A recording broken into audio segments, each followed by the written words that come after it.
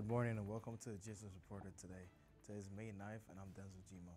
President Joe Biden has decided to withhold 3,500 bombs meant to be sent to Israel, hoping to force the Prime Minister Netanyahu to stop the invasion of Rafah. According to the New York Times, this is the first time Biden has used his power to be Israel's chief arms supplier since the war began, as he stated that he will not continue to support the country if they keep attacking the population centers and killing innocent civilians. Israel ordered the news organization Al Jazeera to shut down operations on Sunday. Although the network will still be covering the war in Gaza, it will be harder for Israelis to watch.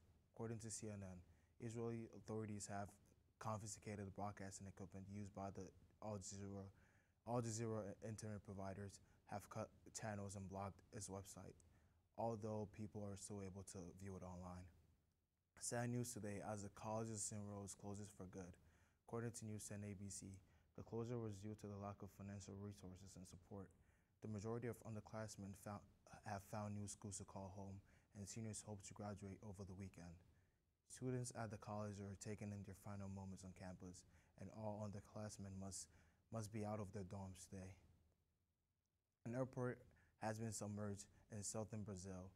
According to CNN, although the buildings remain above waterline, the airport runways have been flooded. The flooding devastated several locations and has caused deaths of 95 people, while as of the displacement over 1,500 citizens. Last night, the New York Knicks won Game 2 of the Eastern Conference semifinals, 130 to 121, over the Indiana Pacers. Tomorrow, Boston Celtics host the Cleveland Cavaliers for Game 2 of the series. In the NHL, the Boston Bruins lost 6-1 to the Florida Panthers yesterday. The series is now tied and the game apiece.